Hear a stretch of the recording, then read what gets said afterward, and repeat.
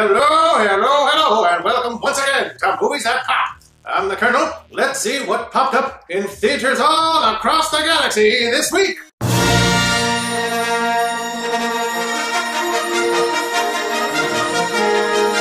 Now, there's a reason this review is so late compared to my previous reviews. Well, it's later than most because most critics saw the movie and immediately made their reviews and posted them online over a week ago. It's later than most of the reviews that I post on my channel as well, and the reason for that is this. When I first walked out of my screening of Star Wars The Last Jedi on Thursday night, I was, for the first time, kind of unsure about how I felt about this latest Star Wars film. Not that I was unsure about whether or not it was a good movie. It is unquestionably, extraordinarily well made. From top to bottom. No, I was unsure about how I felt about The Last Jedi.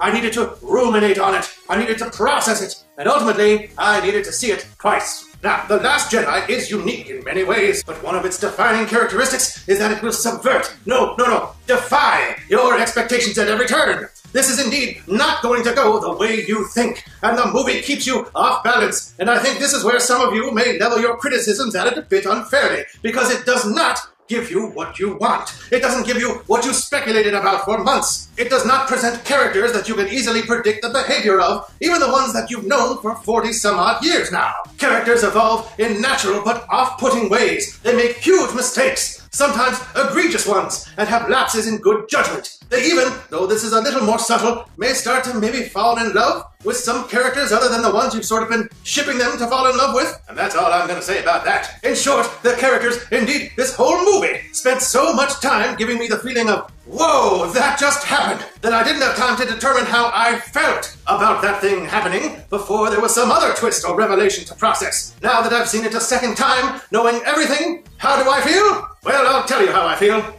I love it. I love it! I loved it even more than The Force Awakens, and I applaud The Last Jedi almost without reservation. Director Rian Johnson has made a film that challenges you, pushes the story and the universe forward, after a near eternity of these films looking backward.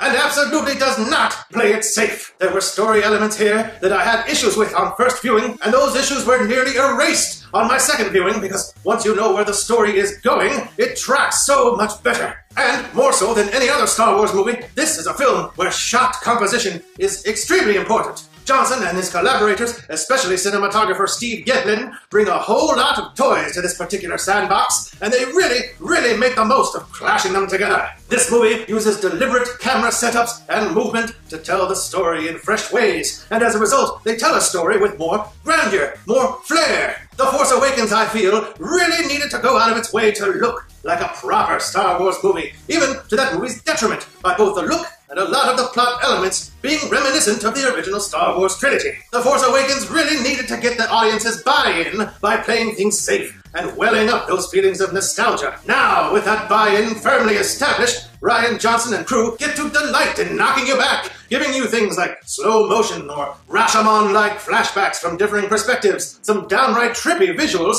and a wicked streak of silliness to keep you off balance and in a constant state of surprise. Gone are dependable tropes like the old serial camera wipes that Lucas preferred in his trilogy, and I can't be sure, but I don't really think any character uttered the words, "I have a bad feeling about this," in the whole movie. But you know what you do get? New droids, new alien characters, new planets, and even a new understanding of how the Force works, what it is, and what Force users are even capable of doing. Yes, there is a lag in the second act. There's one character I didn't like that much, but this time it's not a digital character like Jar Jar Binks. He's played by a human being, and I just didn't think he worked that well. But you know what?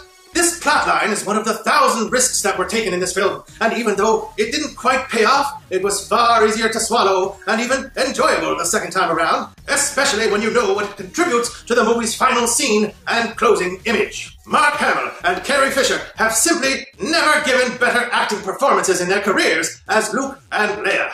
Luke, in particular, cements his status as one of the best characters in cinema history with a brilliant and very moving story arc here. Kylo Ren and Rey also do have an amazing amount of literal and figurative heavy lifting here, and their individual journeys and the dynamic between them and the revelations for each of their characters are fascinating to behold. Poe Dameron has a great storyline here as well, one that I liked upon the first viewing and I ended up loving on the second. And this little guy, BB-8, continues his crawl up the charts, going after R2-D2 for the title of MVP Droid of the Century.